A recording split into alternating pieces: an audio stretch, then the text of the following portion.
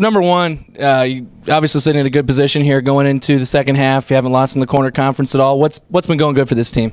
We've just been working well together, sharing the ball and then taking opportunities when we have the ball. Tell me about you lost to Underwood to start off. What happened in that game? Are they just a good team? They were a good team, but we didn't play our best. We struggled rebounding that game. We just had the first game jitters. But yeah, they were a pretty good team. Last year, you guys make it all the way to the sub-state final, and you're playing right with Nottoway Valley, even led late, I think. Tell me about that game, how maybe that has been a kind of a motivator, momentum builder for you to this year.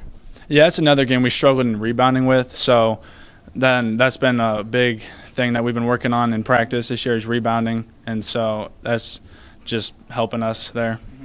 You guys have had success in pretty much every sport.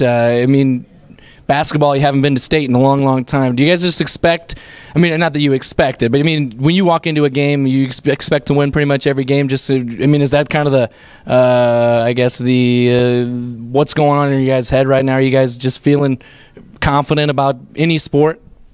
We're just going, we're not really expect to win, but we just go in to try and do our best and just beat the other team.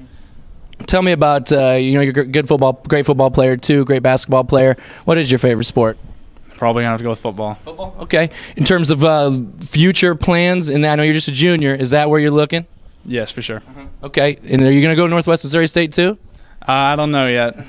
Tell me about the family situation there. You got two older brothers that both excelled in sports and especially in football. Tell me about following those guys' footsteps, what you learned from those guys growing up.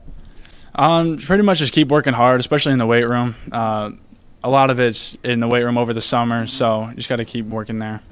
Along those same lines, the weight room here at Fremont-Mills is huge. Tell me about the example or what Coach Ernster asks of you guys each and every single day.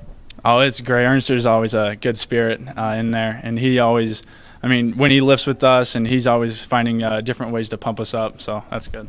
Not that you've ever missed a weightlifting session, but what happens if you do? Not much.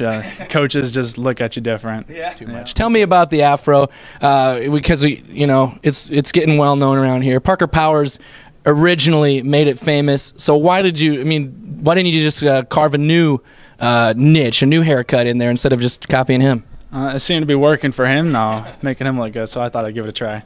Is it ever going to be cut this year in basketball? Well, I don't know about during basketball, but it was cut after football, but it grew back pretty quick. It really did. Did you ever think maybe like hairspray poofing that up a little bit?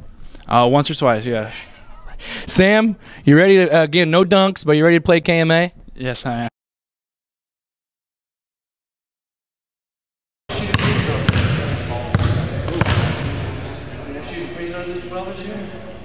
Oh. Yeah!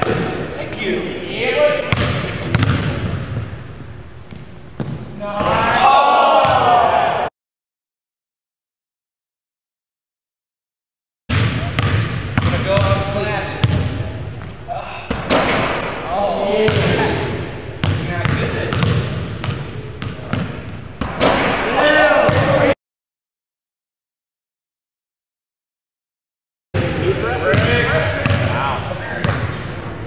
Feelers on this.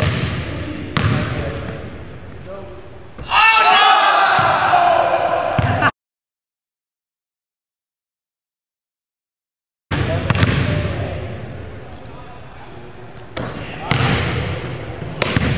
Might have to beat you twice, huh?